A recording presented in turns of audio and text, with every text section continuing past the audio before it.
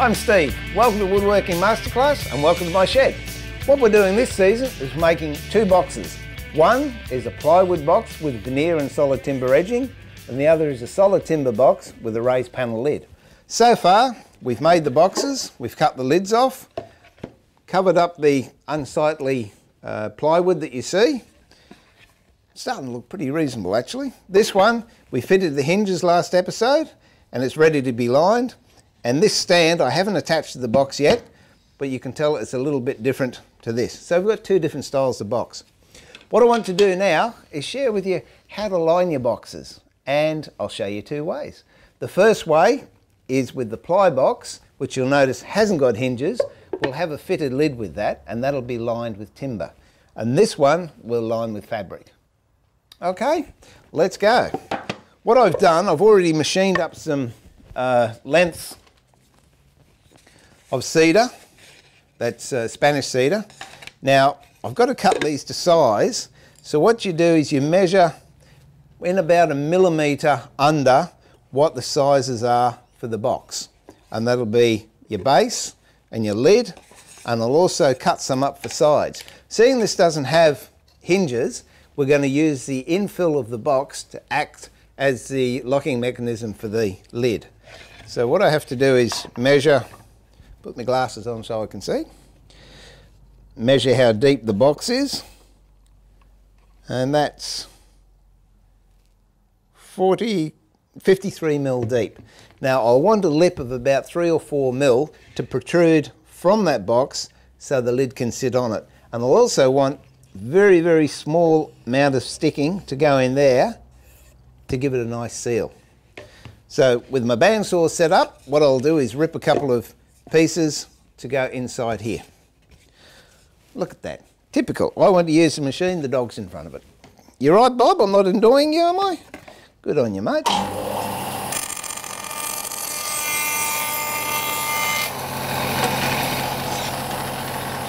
Now it's just a question of putting that in. And I've just got enough lip hanging over the edge for the top to be secured by. What I want to do is just plane that rough edge off. So have a look at the grain direction. Squirt of water in the vise. For those of you who have missed that, that stops things slipping in the vise. Cheapest shop aid you'll ever get. Let's use my little plane. Just dress this off.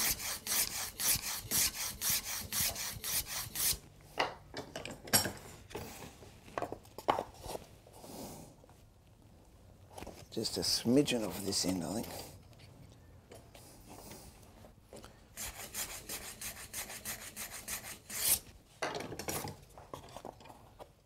There we have it. Do that to all 4 pieces and then cut miters. I've already done that on these ones to give you an idea of how it slots in together. Now that I actually did not on my trusty handsaw, but I did that on a docking saw. But before you fit the sides, I got ahead of myself, cut one of these bits almost down to the size of the box, but leave about a mil clearance all the way around, which I've done with this one. And if you see when it goes in, it just floats down to the bottom quite nicely. And then pop them in place.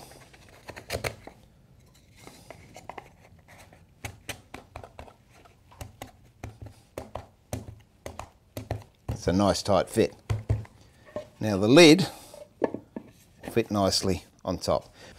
But just to finish it off, we'll also put a base on the inside, which I've cut to size.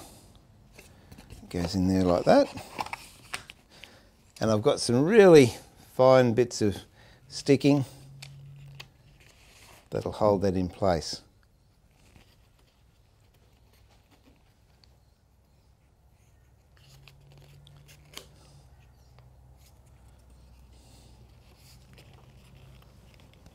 Just being hard to get along with this bit, isn't it?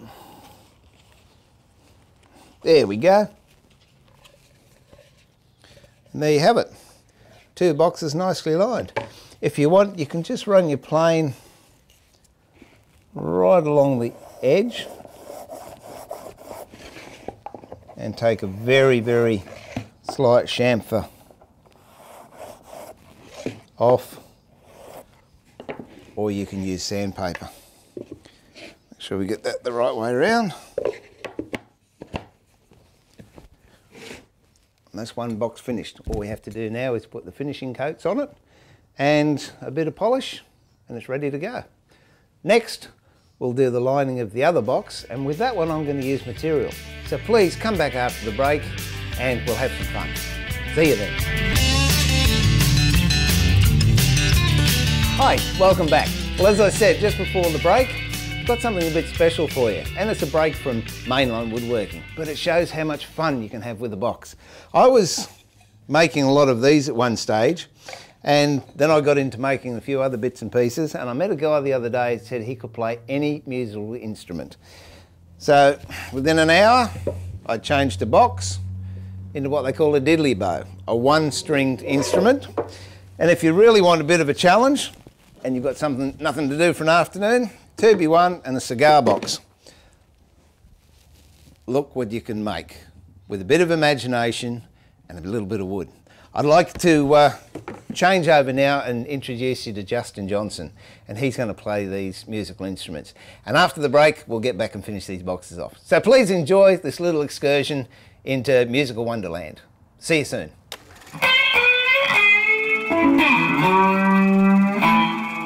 G'day. As I said back in the workshop, I met Justin Johnson, I think it was 2 days ago, at a blues festival called Get Rooted up here in Brisbane, and he was playing the most amazing instruments. Afterwards, I was talking to Justin and I said, mate, you could play anything. He said, you make me a box with a stick, and he said, and I'll get a tune out of it. And, well, Justin, I took you up on your offer. There's a box that I sort of stuffed up, and I've thrown a stick in it, so I'll take you on your word. If you can get a tune out of that, I'll be one awfully impressed guy. And I was going to say I think it's done with Smoke and Mirrors, but that's the name of your new album too, isn't it? It is. So there's a free plug. Look for Justin's new album, Smoke and Mirrors. Justin, I'll leave you with it, and catch you later. Well, like Steve said, a lot of times all you need is just a string, a stick, and a box. And there's a long tradition in roots music of musicians starting out on instruments just like these. This in America is called a one-string diddley bow. And you play it, it doesn't have any frets to fret with. You don't actually hold your finger against the string. You play it with a slide, like this ceramic Rocky Mountain slide I've got right here. You pluck down here, just like a guitar. And when you want to change pitch, since you don't have frets, you put that slide against the string.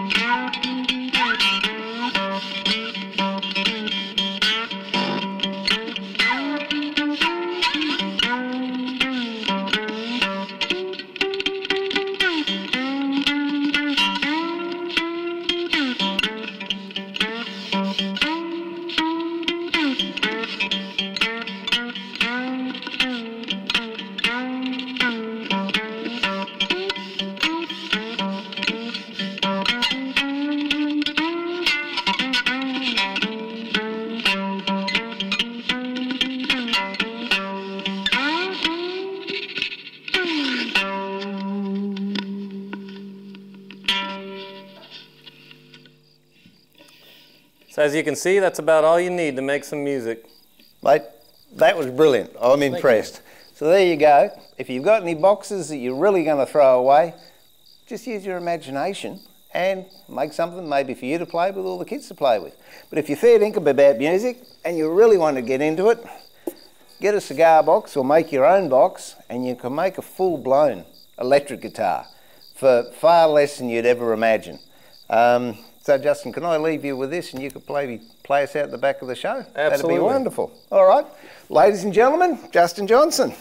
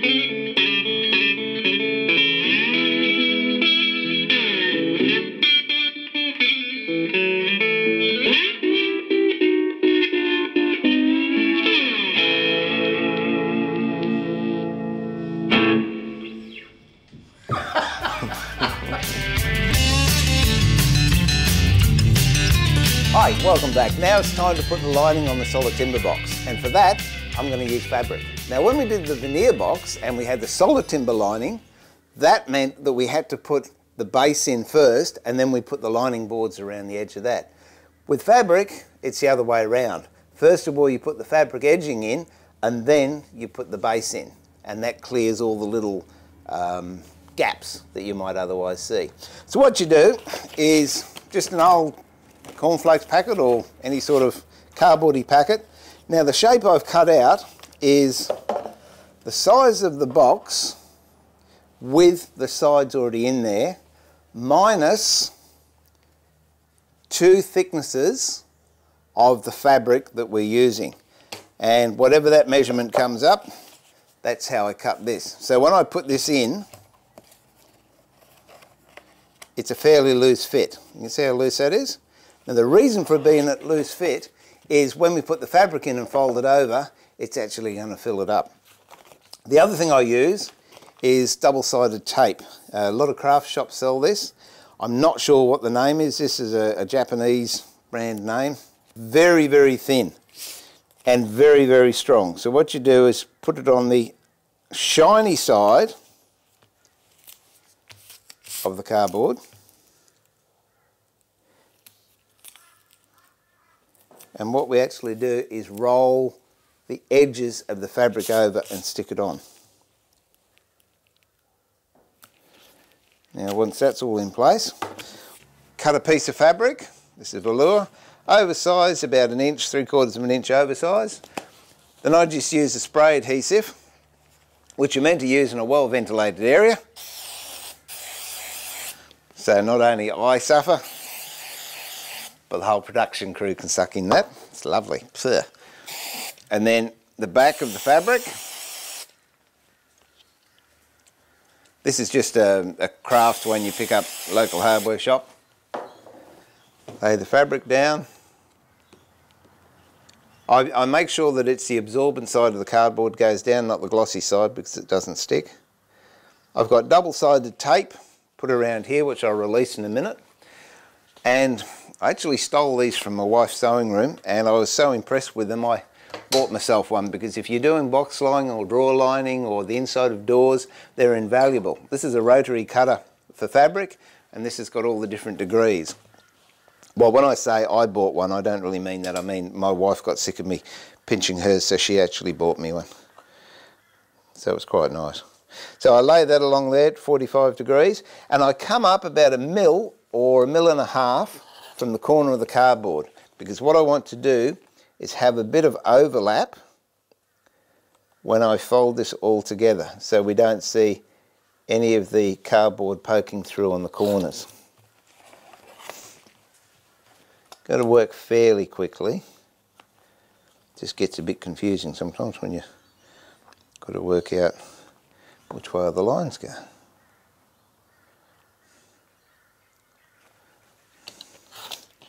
But if you've done a good project, it's worth taking the extra time to make sure it's finished well.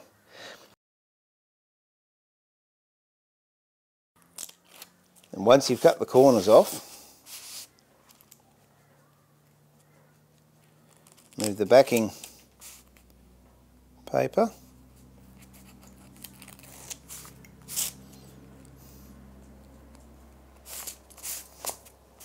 Told you it was sticky. And then we roll the fabric onto the back side of the sticky paper. And pulling it tight as you go. Paying particular attention to the corners. We don't want any frays to show there.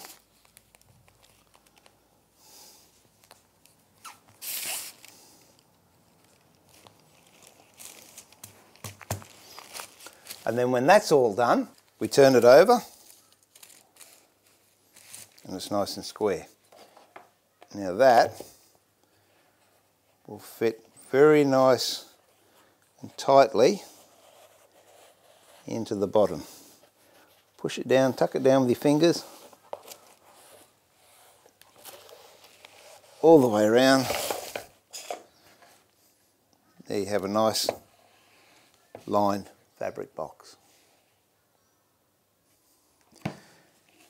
Now this one I actually finished before I put the lining in, and the reason for that is pretty obvious. I didn't want to get any stain or oil or wax onto the fabric inside the box.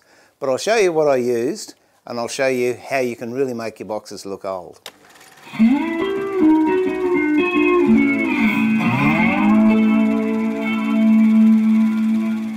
Right, now this is about the finishes of the box. With the veneer box, it was a fairly straightforward finish. You can spray it if you like with an acrylic or an enamel. And what I actually did with this was shellac. And you buy that in flake form. Most hardware shops sell it. Then it's just a matter of melting it down in metho or DAA alcohol, soft brush, and you brush it on.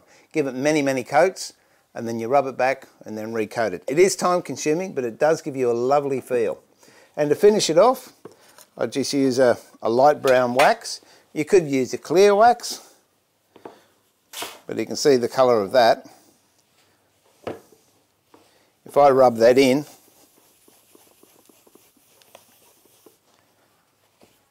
and then rub it off, it doesn't really make the box look any darker, but it gives it a beautiful patina and a lovely feel. Now the solid timber one, that was slightly different. The stain I used on that was what they call Van Dyke crystals, and that's a powdered substance made out of walnut husks. It's soluble in water. They've been using it for hundreds of years, and I like it because the number of coats you put on really dictates how dark it's going to be. And I finished that with oil. I wouldn't use any shellac or stain over the top because it'll melt the colour out. But just an ordinary oil, whether it's tung oil, Danish oil, Scandinavian oil. There's a lot of brands around. Just pick one that suits you. And again, you brush it on or wipe it on with a rag, rub it in with really fine 4/0 steel wool if you like. And when you get the finish you desire, leave it for a few days to harden. And then again, a wax. In this case, I used a darker wax, and it gives it a lovely finish. But one little trick that you might want to experiment with, there's a range of waxes out called effects waxes. And what they do, they trick the eye. Now that's just like black tar, but it's a wax. And you don't put it all over your job. You just put it in the corners or where there's any defects or angles in your work. and then rub it out. And what it does, it leaves really nice dark edges, which is the same as hundreds and hundreds of years of dirt and grime and dust, which gives it a patina. So there you go, 2 boxes, both made in the same time frame. One's fairly contemporary, one's a bit traditional, but one looks new and one looks old. If you want to know more about boxes, there are a lot of great books on the market. Here's some people that I particularly like. Andrew Crawford has some wonderful books out. This is one, he's got another one called Boxes, and another one celebrating boxes, which he did with Peter Lloyd, who's also got a book out called Heirloom Boxes. So you get some great ideas from them. If you're just starting out in box making, I really recommend this one, Doug Stowe's Box Making 101. It's got so many great ideas of how to make boxes, how to embellish them, and he's got some other books, so check him out online. Or if you just want a reference book, this is one of my favourite in the library, and it just has hundreds and hundreds of beautiful coloured plates of different boxes, whether they're ivory, whether they're timber, whether they're brass, tortoise shell, and it just gives inspiration.